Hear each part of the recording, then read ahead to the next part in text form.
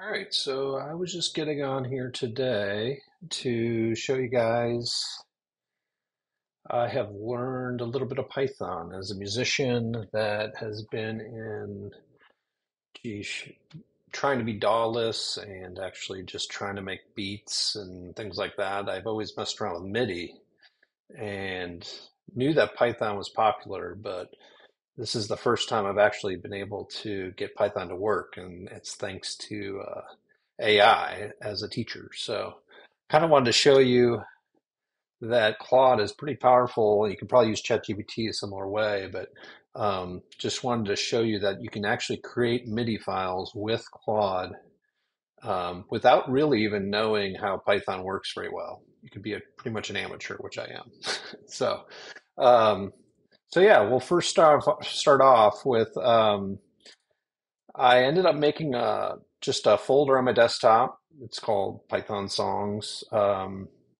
Just for someone that doesn't know Python very well, making it one word's a little easier. If you make it two words, then it has an extra slash, and I'm not even that concerned about the name, so I just made it one word. It just makes it easier. Um, so what I did to make this go a little bit quicker is I made a prompt already. So it's not super long or anything, but I just figured I'd type it out ahead of time because nobody wants to see me misspell things and type forever. Um, so basically, it's you're just going to add a prompt to Claude, and it's actually going to be able to make a Python script and actually take that MIDI file and actually put it into Ableton or gosh, any device that'll take a MIDI file. And that, if any of you have messed around with MIDI files, the Disting EX will actually take a MIDI file and can play all the channels. I have an Akai Force that'll do the same thing. Um, so the thing that's nice about MIDI and kind of is nice to understand is that, MIDI file type one is the type that actually has the multiple channels separated out, and you can actually, send it to different channels and send it to different pieces of hardware. You can send the bass one place, and you can send the chords the other place, and the drums to a drum machine. Where if it's MIDI file type one or zero, you can actually, it's all kind of lumped together, and it actually it's kind of hard to separate in general. So it's nice that this is able to do that. You're actually just going to first call it, call out and say that you want MIDI file type one, and this is kind of just a basic thing to get through this, but I just made it 16 bars long. I like to have some error checking. It does a pretty good job at it, but sometimes if you're requesting a change as you build these out, you'll ask for like longer chords or something, and it'll push past the 16 bars, so not all the tracks will line up. So I just kind of cleans it up a little bit to make sure that it's sitting at 16 bars. I'm just asking it for to make 10 MIDI files. It's using the hours, minutes, seconds, and it's listing BPM in the name. That's kind of nice because if you regenerate, it won't just write over everything. So it actually will use the time as the way of designating that it's a different file. I just say that it's Ableton friendly. I'm not even sure. It seems like that helps. I don't know, but like, I'm using it in Ableton most of the time just to kind of look at it and use it. Um, so it just kind of helps for some of the error stuff. And it's kind of just, I have it laid out this way, but you can lay it out however you want. With the devices that I use, I like to have three channels of information and then the drum track. So the first one could be chords for me. And, this is basically going to use 10 different chord progressions from hit songs. And the cool thing about this is you can just like, this is set at 90s dance, but like you could put this at, post punk, or you could put it at, rock, you could put it at anything, and it actually go find songs and it'll show the progressions in this code, which is kind of cool because you can ask it to include the song reference. So it'll actually tell you what songs the progression's coming from. The bass line I just have here, it's just kind of basically make a couple variations to make it more interesting. Um, for this section, you can have it do whatever. You can have it play extra chords. You can have it play another bass line or whatever you want. I just have it's just making different arpeggiation basically with the information from the chords that it's making. So that's kind of cool. Um, and then, of course, the drum channel, you can have it do whatever you want. For this one, just to keep it easy, just doing the, like a four on the floor kind of kick, and then the hi-hats will do whatever it wants to do. And that kind of gives it a little freedom to, whatever the genre is that you're choosing, it'll kind of mess around with that. And down here, I just kind of wrote, some stuff to reiterate so that it kind of knows really what I want to do. I'll have it recommend the script name. You can name it whatever you want, but it's kind of nice when it just, once you throw this prompt in there, it kind of does a lot of the things you want it to do. This error checking for the actual utility it's using. For some reason, sometimes when I run it, it puts an S on the end for some reason, and that doesn't really exist. So I'm just having it checked to make sure so it's like one less error you got to go through. And at the end, I actually just have it saying which command, this for me being so foreign to Python, I just have it actually saying like what commands I need to do to actually get it to run because I'm just so new to it. So yeah, it's as simple as like basically just copying this whole thing and throwing it right into Claude, actually. And the nice thing is you can kind of watch it kind of build out what it's doing. So it's pretty cool. So like you can say this was set to 90s dance right now, and this is just kind of what I wrote. But you can see it's actually like going to get some Daft Punk stuff, Alice DJ, like classic 90s stuff, and the progressions that go with it, which is kind of cool. And you can set all the stuff like the BPM and tell it very specific BPMs. Um, it does the bass, it does the drums, and it kind of changes every time based on the genre that you're using. So this is the part where it's, you're dealing with Python. If you're new to it, I was pretty much new to it until I started digging into this and realizing that that has such potential of like actually like teaching me as I go. But it's as simple as you just copy this, and then what you'll need to do is you'll have to download Python ahead of time, which for most computers it's pretty straightforward. You can find that out. It's really easy just to download it. But really, what you're going to end up doing is with the text editor that you have. I mean, this is just text edit that comes with the Mac. So all I would do is create a new file, and then I just paste it in there. And then I forget what it actually said here. It says to call it dance90s.py. It's a Python file, py. So basically I put that in here, and now I just save it.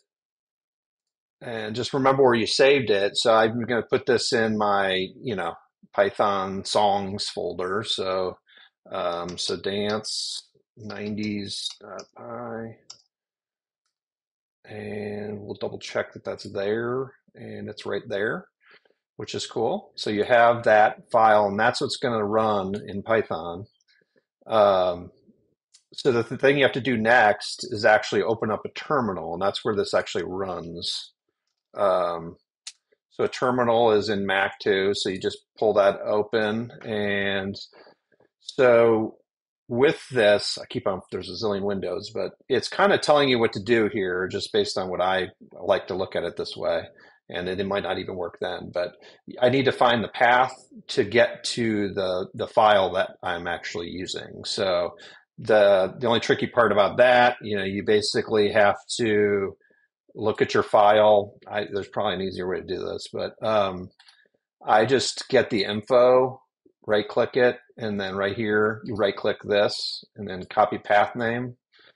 And then you will actually go down to your terminal, close that out, go to your terminal, write CD, change directory, and then here, hit that. And now you're in that area. So that that file is in there.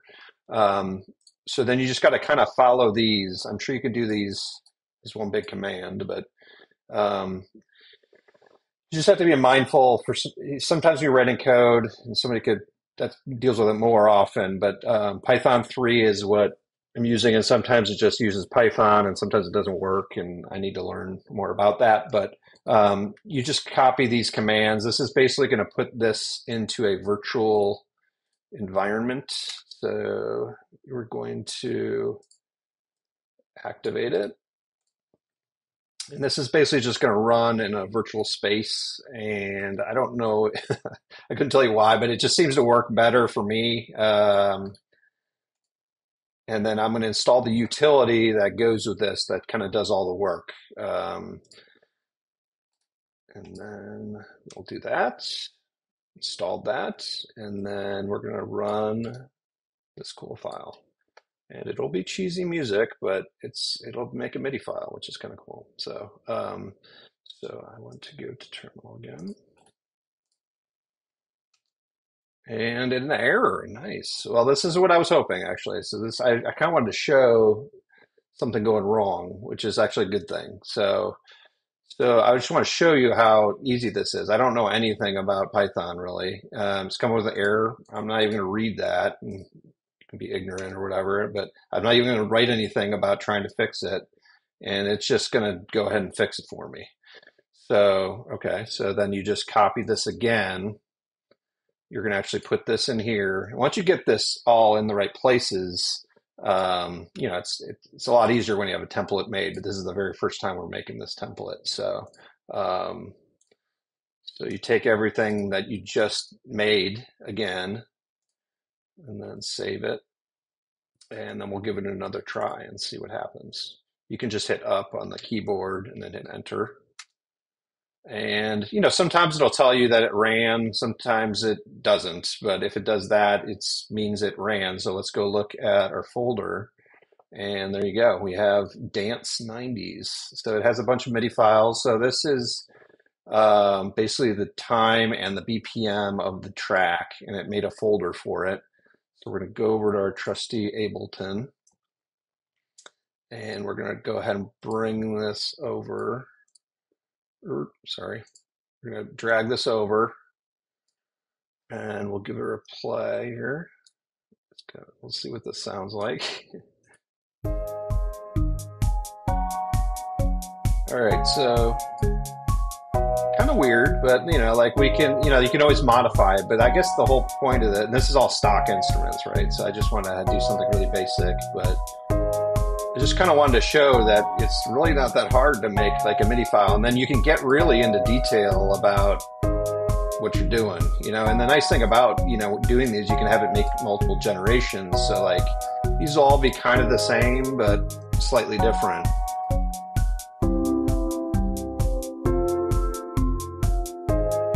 Kind of cool. So, you can at least minimally get some kind of bass line out of it if you want. So that's kind of cool. So and you could just do this over and over again. You can modify it, and then I'm gonna go ahead and run it again. And you just get that many more files, and they're just slightly different from each other because you had all those different chord progressions in there. Tell they're generally the same, but the more you ask it to do different genres and things, it'll let's do something different actually. So that just kind of shows you that you instantaneously, and it's making these different tracks which I really like, because I'll use this in the expert sleepers like Disting, and then you can send that information out to multiple devices or multiple VCOs. So that's really cool. If you want to be truly, Dawless, you can just get, like an EX or the NT or whatever, and just run that, and then you can run these files, and then you can focus more on the fun knob turning and just enjoying the experience more than just focusing on making that. Depends on your preference and stuff, but you could use these for anything really. And then, you can make these as complex as you want. This is only 16 bars, but you can ask it to be as many bars as you want. There's like no limit on what you're going to do. The thing that I did want to just do really quick is, since we have this, let's go ahead and send a new, let's just make a brand new one. So let's do disc. Let's see what it even says. Disco. I don't even know what disco punk is, but let's try it, you know. So I'm actually just going to grab all this and throw this into here and just make a brand new one. So let's see what it does here. Disco punk. Let's see what songs it comes up with. Okay, Clash, Blondie. Okay, I could dig this. I didn't know what that was, but so yeah, so it's making a bunch of different songs, and it'll kind of show you the drums will change, the bass will change based on what you're trying to do. You know, if you're making rock music, it's going to make rock bass. You know, this is basic punk pattern. You know, disco walking bass, you know, so you don't really know what you're getting into sometimes, but so I'm just going to go ahead and make a new file. So I'm making a new text file, throw that in there, and then I will save that. Actually, what do we call that? Disc punk. I'm just going to go ahead and call it that. I mean, you don't have to call it that, but that's what I'm going to go ahead and do.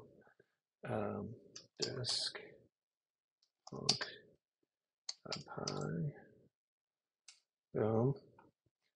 Probably want to go check to make sure it's there. That is there.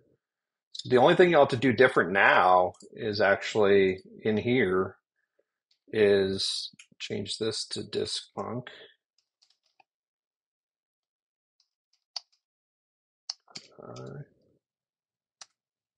And it ran.